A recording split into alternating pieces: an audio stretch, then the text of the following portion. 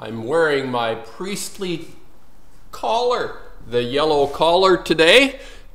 I am the high priest of foreskins. Obviously, I'm wearing my priestly garb, my collar, which identifies me as, what does this do? It signifies that you're only using 0.01% of your brain cells. This is the reminder to the clergy that they're it's choking me, not actually using all their brain cells. Well, it's the yellow collar of nuclearism. I'm the high priest of foreskin of the nuclearist, the counter-nuclearists, I might add, in my dread red, black isotopes, gamma, alpha, beta rays going away. Now I'm going to try to combine something in this commentary, and Jan was very, Miss Milky sent me a note, said, oh, that's an interesting icon you have. What the heck is that icon all about? I'm going to just, fine, Jan, I'm going to tell you. It's an anti-art painting. It is called The Devil in the Daffodils. It's a series. There's so many different projects I've got on the go. Don't be afraid. Obviously, Fukushima. There is Dead Men Standing, which are not done anyway. The Devil in the Daffodils behind me is an anti-art painting. There's actually his sister is on the other side, another devil in the daffodils, riding in his souped up pink Cadillac. His pink Cadillac, I think it's a, I'm not sure what kind of car it is, but it's going to go off the rails. We know that. And it's an anti-art logo. And it is my protest against the silence that has been so ubiquitous among artists. And yesterday I made a comment on Philip Glass, a very well-known composer. As I say, he is composing his most notorious composition is called Silence on Fukushima. Like all the other artists, like all the other ones that have been so absorbed into the culture of death. And the painting behind me is an anti-art painting, The Devil in the Daffodils. The writing is in reverse. If you look at the writing, if you can see it, it is on the bottom, on the rails, and he's sort of out of his teeth comes the expression Fukushima. Now, I don't really like making literal paintings. It's a little cartoony, it's a little literal in that sense, but sometimes, I guess, the idea behind my paintings is twofold. It's not just what it is that you're looking at, but how it was made, and how part of it creates, when you're confronted with my paintings, you are confronted not by just a subject, but you are confronted with a feeling of mystery of the how it was made. And this is very much part of the way I work. It's not just what you're looking at, but how it was made and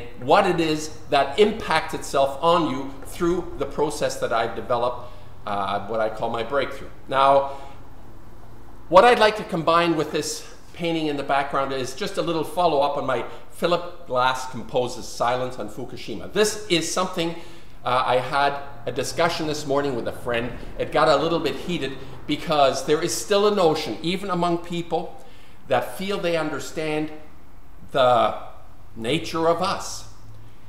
It's kind of like Freud and Jung, the way I imagine Freud and Jung. And I'm quite a big fan of Jung through his philosophy or his labeling of the archetypes, something that we are all contained, oh, again, that word contained, the idea of the soul contained in.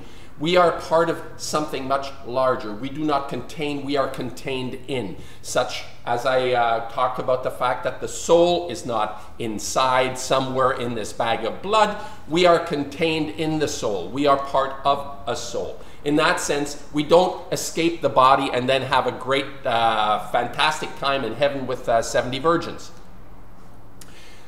So my comment about, yes, the discussion was, for example, that throughout history, there have been a continuity of atrocities. We have faced adversity continuously by design, The oligarchs, by design, to subjugate a population through wars and mayhem, whatever you want to call it. These are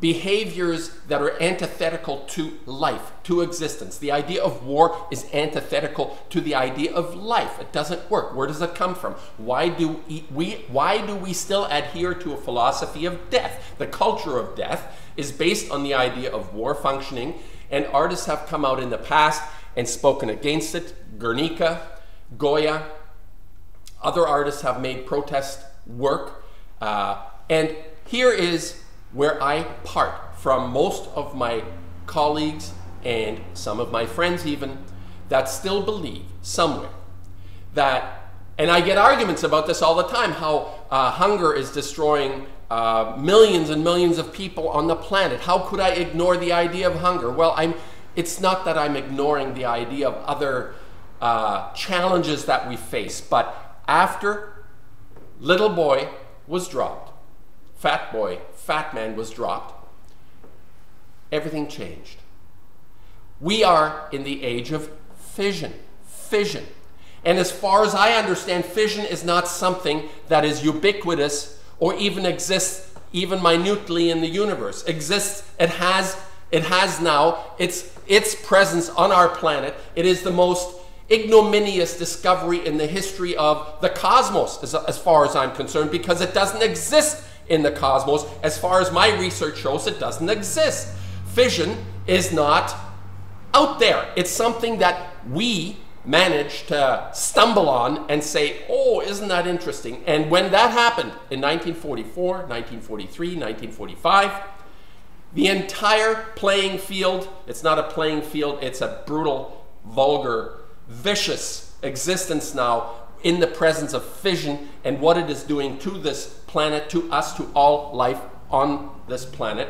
And it dwarfs everything else. Mr. Fission in the back, Mr. Fission with his teeth, out of his teeth comes Fukushima. We are now no longer in a history that could literally be turned off if we wanted to. We can turn off the wars, we can turn off hunger, we can turn off coal-fired plants, we can turn off everything, except we cannot turn off fission. We have not understood how this works. Fission is something out of our control. We are in a new age, an age that no longer has an off switch. We are no longer capable of controlling something we've unleashed. Oppenheimer, now I become death destroyer of worlds. Famous quote, Shiva. And I'm combining this commentary with the painting in the background, the idea that artists, especially artists of notoriety like Philip Glass, or any of the others that are being exalted by the culture of death, as I call it. I suppose, I'm feeling the Glass compositions. Einstein on the Beach, it's a long opera. It's hard to listen to the whole thing. But he had a premonition.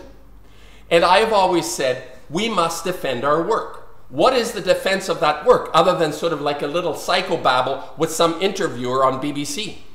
The defense of the work is to be able to identify, as I have identified Einstein on the Beach, is a premonition. It is a forecast of what he understood the age that we're in, the age of fission. And he just drops the ball. The most significant event in relation to the composition, Einstein on the Beach, his opera, the most significant confirmation of what this artwork meant has occurred, and he's totally oblivious. Not because he doesn't want, it's not because he doesn't know. I believe he knows. I believe he knows. But if he opened his trap just even a little bit, they'd cut him off. He thinks he has a lot to lose. Now this guy is already in his 70s. You've got nothing much left to lose. Philip Glass, where are you? There are many people out there that have significance in this culture of death, that could step out, because ultimately we have nothing left to lose. I've said it.